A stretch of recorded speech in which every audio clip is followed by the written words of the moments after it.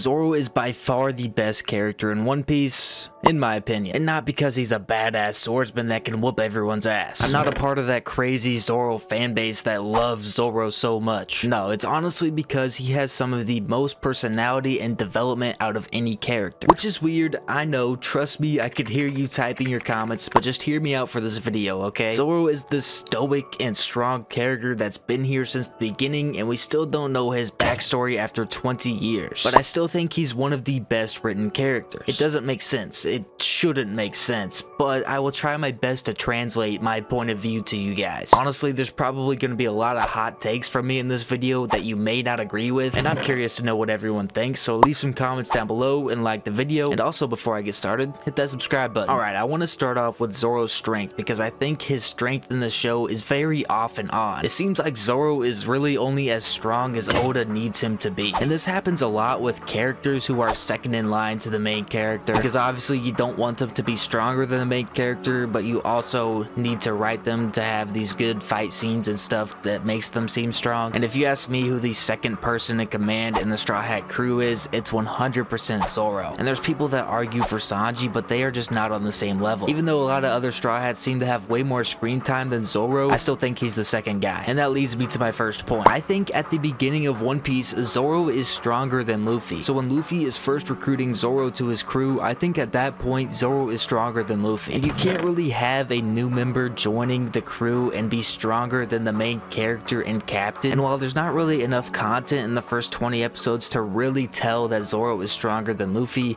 I still think he is. And I think this because within these first 20 episodes, Zoro has to get nerfed. And by nerfed, I'm talking about the fight with Mihawk. Realistically, what is Mihawk doing at the Baratier at this time? Yeah, he had beef with Don Krieg, but Don Krieg's crew was obviously no match for Mihawk, so why did he go through the trouble of following them? It really doesn't make that much sense when you think about it. And I think Mihawk was kind of introduced here so the show could have this ominous, overpowered character introduced, because at this point there really wasn't anything like that. But I think a main reason Mihawk was at the Baratier was to nerf Zoro and make him weaker. Zoro got humbled badly by Mihawk, basically losing to the equivalent of a butter knife. So this hurts his morale, his motivation is hurt, and also remember the massive scar that Mihawk cut into his chest. I don't care what you say, I think Zoro got nerfed here so he wasn't stronger than Luffy. So for the next couple months he has this cut that needs to heal, and he's constantly fighting other people reopening this cut. And you know Oda wanted to put emphasis on this cut because it's mentioned in the next arc at Arlong Park. Arlong is holding Zoro up and he sees this cut across his chest and he almost gets afraid. He wonders how Zoro is still this fierce of a fighter even after being so bruised and battered. This scar from Mihawk becomes a symbol of Zoro's character because it's proof of his only loss to another swordsman. Obviously scars don't just disappear, but Zoro's scar is still there today as a reminder and motivator that Zoro has not yet achieved his dream of becoming the world's strongest swordsman. Moving on to a less serious trope of Zoro's character,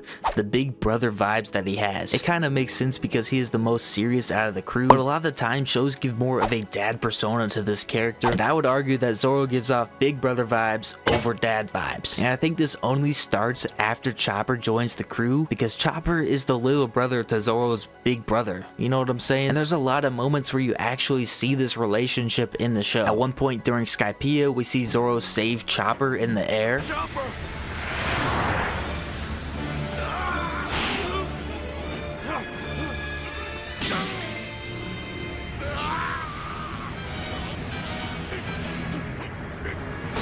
In Long Green Longland, we see him save Chopper from drowning. Chopper! Look out! The basically barrels and the Swordfish King boats have been sunk! They're officially disqualified! Are you okay? That really stunk. Thank you, Zoro. In Wano, Zoro says, "You won't die, right?" to Chopper.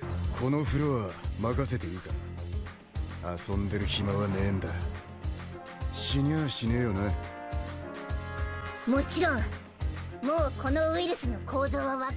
And you could argue that he would do this for all the other crew members, but we just don't know if he would for a fact. It makes sense Zoro and Chopper are so close because Chopper is always treating Zoro's injuries because it seems like he gets injured the most. Then there's a polar opposite sibling relationship with Zoro and Sanji. It's the equivalent of twins always thinking they have to be better than the other at everything they do. Oddly enough, Long Ring Longland has another great moment between the two because they finally decide to work together to defeat the groggy monsters. So Zoro gives off this big brother persona, and I have a theory as to why Zoro's sibling relationship is more prominent in his character compared to other Straw Hats. And this theory relates to his backstory. You're probably like, what backstory? From the few flashbacks and episodes we've seen, it looks like Zoro does not have much of a family. He basically lived at that sword dojo he was training at. So I think these family type relationships that he's shown to have are because he never truly had a family to begin with. And this is Oda's way of showing that now. This theory does make sense. However, you could apply it to other Straw Hats and it kind of contrasts the theory because they also didn't have families, but then they don't have these attributes as much as Zoro has them. And also, we just don't know his backstory, so it's difficult to make assumptions about why he acts the way he acts. We know why Nami loves money because she was forced into slavery to get money. We know why Sanji won't hit a lady, and we know why Luffy and the others act the way they do. But with Zoro, we don't know his backstory, so we don't really know why he acts the way he does. Jumping to another reason why I love Zoro's character is his comedic relief. Zoro's not meant to be a funny character, and he never tries to be funny, but he is still able to provide comedic moments due to just pure genius writing from Oda. One of my favorite examples of this is in the Sabaody arc. Zoro is minding his own business, walking down the street when he comes face to face with the celestial dragon, and I'll let the scene speak for itself.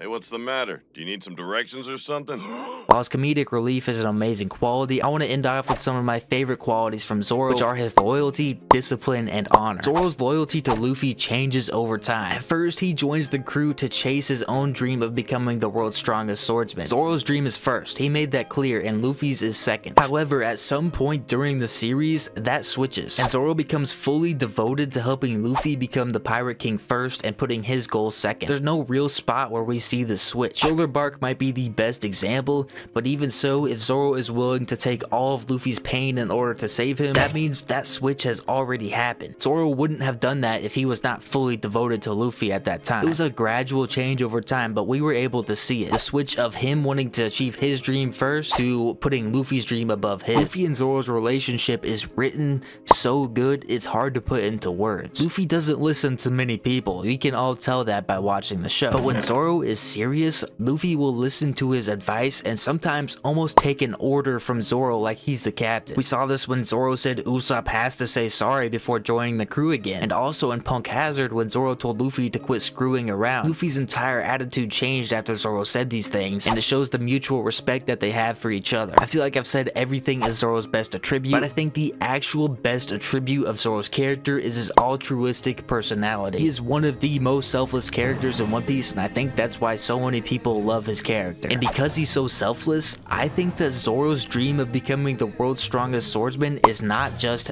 a dream for himself. It is partly for himself, yes, but it was also for his childhood best friend Kuina. I think a big reason why Zoro wants to become the world's greatest swordsman is for Kuina, and not mainly for himself. Because if you think about it, Zoro and Kuina's relationship is very similar to Luffy, Ace, and Sabo when they were growing up. This was Zoro's only true friend as a kid, and he probably saw her as a sister, so it makes sense why he would want to accomplish this dream for her. Overall, I think Zoro's character is much deeper than a lot of people see, and hopefully I did a good job putting in perspective his character and what makes it so special. If you enjoyed this video, make sure to subscribe, and I'll see you guys in the next one.